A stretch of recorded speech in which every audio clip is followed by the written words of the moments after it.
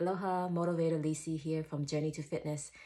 Today I'm going to show you how to assess your shin. I have done videos in the past on how to assess your toes and how to take care of it, and also the shin, how to FasciaBlast the shin and wake up those muscles because they're on vacation. A lot, especially women, they wear a lot of high heels, so they're very good at lifting their heel and working the calf, but never lifting the foot and working the shin. And we need that when we're walking because it's heel, toe, heel, toe. But when we're on a high heel, we're basically always on your toes. And over time, that causes a lot of problems for the ankles, the knees, the hips, and it throws off the proper gait patterns. So let's learn how to assess your shin. So what you're gonna do is you're gonna step forward like you're gonna walk, and it's heel. And you're just gonna stay here and just lift your foot and put it down and see if you can make this noise.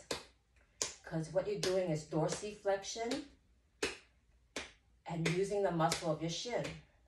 And it should be light and effortless and making this noise because you're able to lift the foot and put it back down.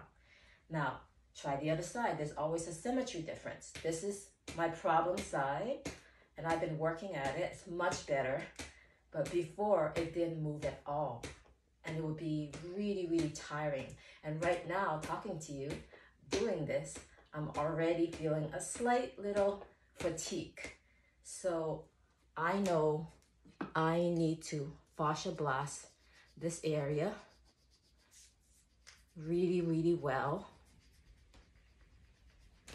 And it's very painful in the beginning. So slowly, layer by layer, I have to get in there. And eventually, as you don't feel it much, you can tilt the tool and kind of rake it and get a little deeper, and then get the bigger tool and then get the nugget. So layer by layer, section by section, you're gonna wake up the muscle.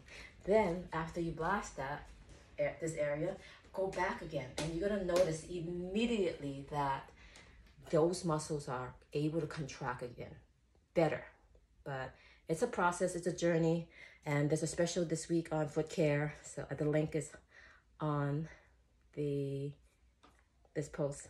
And any question, feel free to message me. Remember, train well to move well. Aloha.